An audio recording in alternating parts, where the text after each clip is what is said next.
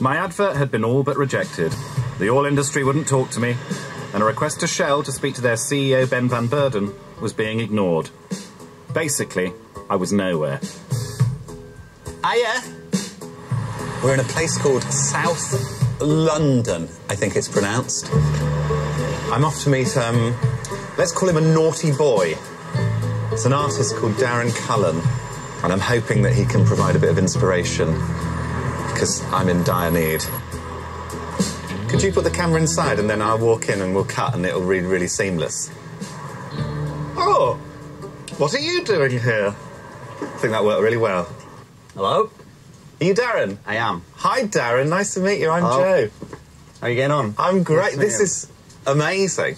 Darren Cullen is a satirical artist from Leeds. He uses advertising techniques to expose what he sees as the empty soullessness of consumerism. His recent work has specifically taken aim at Shell. What I'm currently working on is trying to annoy them a little bit more. Yeah, me too. Excellent. Okay, so I've bought this bus and I'm going to fill it with anti-Shell greenwashing, kind of anti-PR. Wow. When you walk into the bus, this will be like Shell admits global warming is a serious existential threat, but then juxtaposing the severity of it with the flimsy greenwashing ideas that they actually have. Like a step-powered football pitch, gravity-powered lamp, actual things that they have proposed.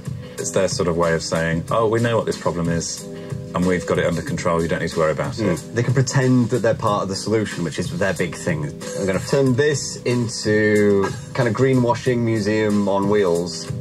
My exhibition will be an exaggerated version of their greenwashing. I did not know that the water they use in fracking becomes completely toxic. That wasn't something that I was aware of before, and that was explained to me by a piece of art.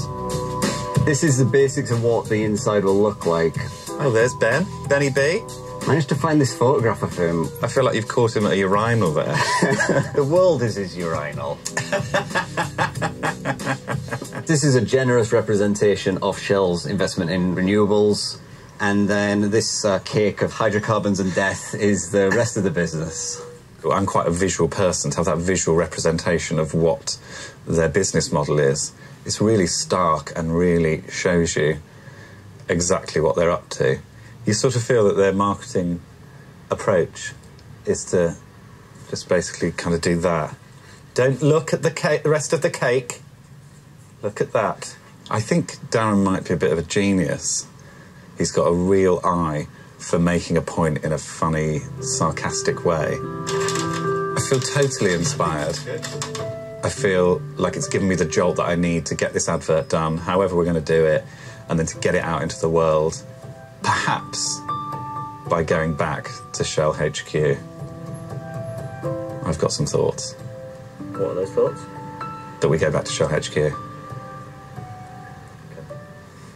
With Darren's bus. Today's the big day. All of human history has been building to this day.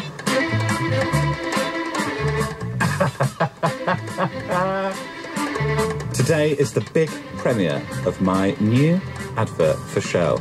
The advertising police got all pissy about putting my facts-only ad on TV, but Mummy's going to have the last laugh. I'll give it a shove. Oh, beautiful. Because I'm going to show you my far naughtier, far denigratier advert for Shell right now in this programme. We're up! This is the biggest company I've ever taken on. They're not going to like this, would be my guess. And I've got the perfect venue for the screening. Right outside Shell HQ.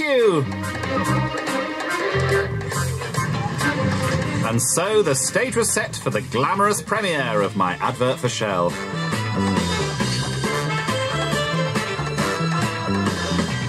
Held in a keep clear bay with some dancers and some paint.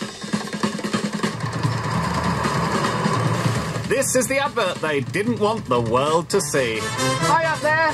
For the first time on British TV, in all its uncouth, resplendent and revolting glory. Enjoy, Poppets! Hi, I'm Shell CEO Ben